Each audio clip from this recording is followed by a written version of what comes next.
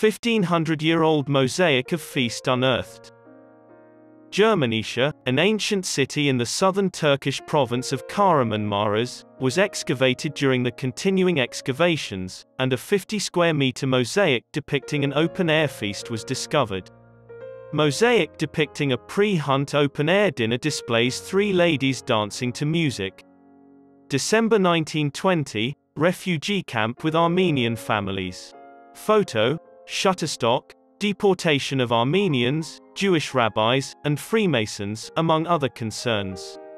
History. Germanicia, an ancient city in the southern Turkish province of Kahramanmaraş, was excavated during the continuing excavations, and a 50-square-meter mosaic depicting an open-air feast was discovered. The mosaic, which portrays three ladies dancing to music, likely represents an open-air meal held before a hunting expedition. Archaeologists in the ancient city of Germanicia, Kahramanmaraş, southern Turkey, on January 31, 2022, are working on the mosaic.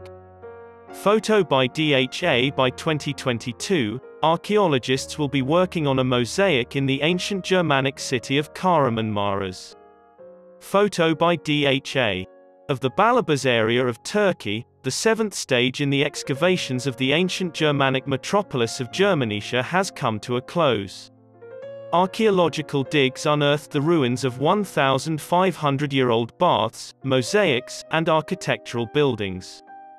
Director of the Kahramanmaraş Museum, Safanaz Asapayam, revealed that the Directorate of the Kahramanmaraş Museum has overseen archaeological excavation in 7 distinct locations inside the old city's confines thus far.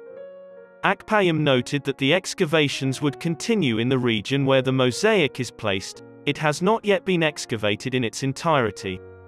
Next year, the excavations in the same location will be carried out once more by the same team.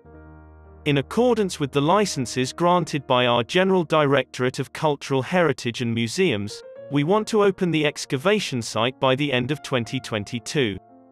In 2007, unauthorized excavations unearthed the ancient city of Germanicia.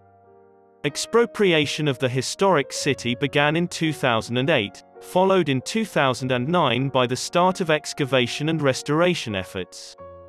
The 140-hectare, 345.95-acre section of the old city is currently being excavated by archaeologists.